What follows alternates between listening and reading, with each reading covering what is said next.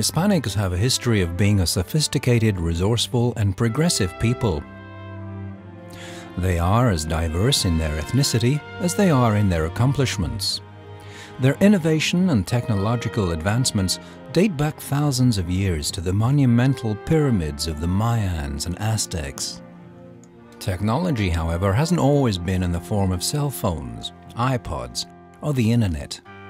With all of our modern-day gadgets, it's hard for some of us, especially the younger generation, to understand that at the beginning of civilization, technology was defined by the methods people used to build housing, gather food, and create social orders.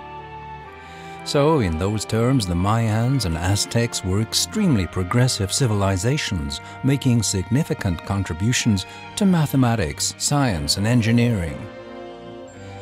The Mayans were brilliant mathematicians. They were one of the first to design a numbering system that included the value of 0, which is similar to the numbering system we use today.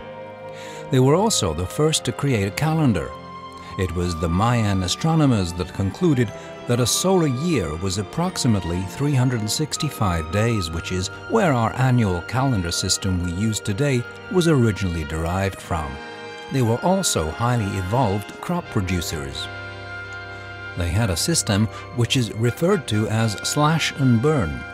This is where the fields would be left unplanted for 8 to 10 years and then replanted after they burnt the vegetation that had grown on them in the meantime. The ash worked as a fertilizer, which produced more food.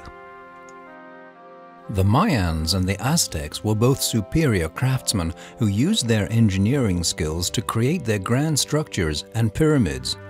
These pyramids required precise and sophisticated planning and served multiple functions. Most people are familiar with the sacrifices that were performed, but something they may not know is that because these pyramids could be seen above the jungle, they also served as landmarks.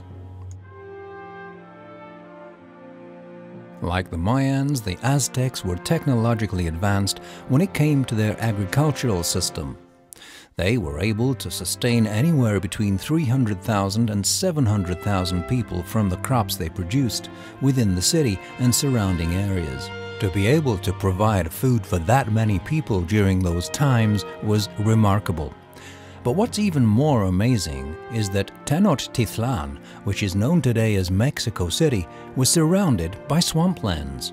As we all know, swamplands aren't the most inhabitable places, so the Aztecs built chinampas, which are man-made islands. They did this by digging canals in a swamp area and then piling the mud into islands and reinforcing them with stakes and vines. They then used those chinampas to not only grow food, but to increase the size of the island. These canals they dug out were then used for vast transportation and their rich trading system. But innovation and exploration didn't end with the Aztecs and Mayans. Jesse Walter Fuchs continued to contribute to progress.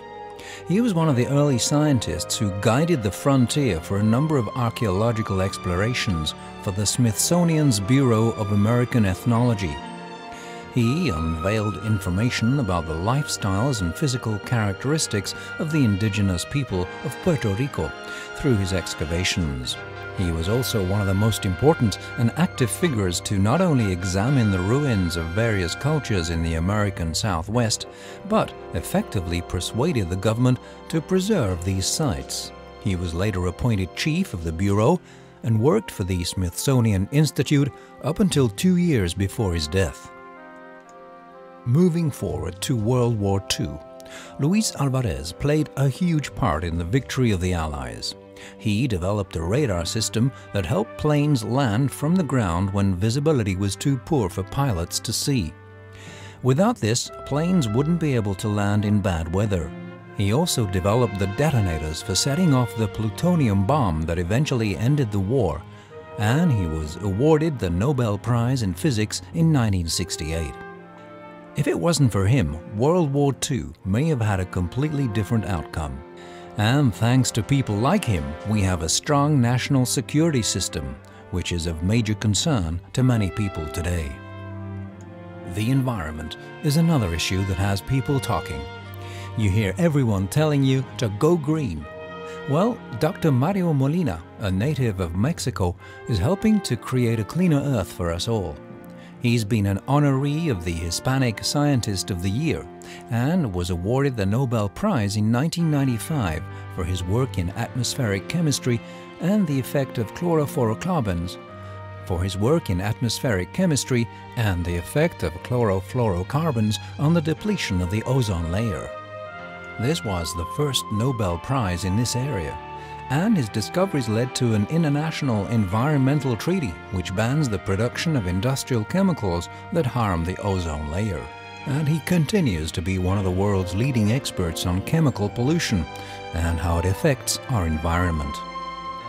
Another hot topic is stem cell research. Alejandro Sanchez Alvarado, a native of Venezuela, is leading the pack in this area. He came to the US with minimal English skills, overcame the language barrier, and is now producing groundbreaking work in stem cell research. Almost single-handedly, he has created a powerful new model system to study the molecular mechanics of regeneration. And that's something that will have every woman in America smiling, because this research is studying how to slow down the aging process. Speaking of health and women, the highest-ranking doctor in the US government is the Surgeon General, and Dr. Antonia Novello was chosen by President Bush to fulfill this position. She is not only the first Hispanic to become the Surgeon General, but she is also the first woman to become Surgeon General. Another first is Dr. Hélène Ochoa. Dr. Hélène Ochoa. She is the first Hispanic female astronaut. She has extensive hours in space, totaling almost 1,000, and has been on 4 space flights. She's also received numerous awards for her achievements and technical contributions to the world, and her dream is to one day build a space station, which she believes is critical to human exploration in space. In the field of math, Jamie Escalante was a trailblazer.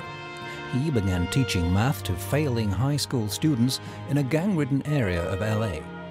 Because of him, there was such a drastic improvement in the students' scores on the Calculus Advanced Placement exam that the group was accused of cheating by the Educational Testing Service. He is one of the most famous teachers in the US and even had a movie, Stand and Deliver, produced about him. And to this day, teachers still seek out his outstanding teaching methods. When it comes to engineering, Adalio T. Sanchez is making great strides. He was awarded Hispanic Engineer of the Year in 2007. His ingenuity in engineering saved IBM Corporation an overwhelming $135 million. He said, "I want us to be recognized as key contributors to our country's future." And indeed they will.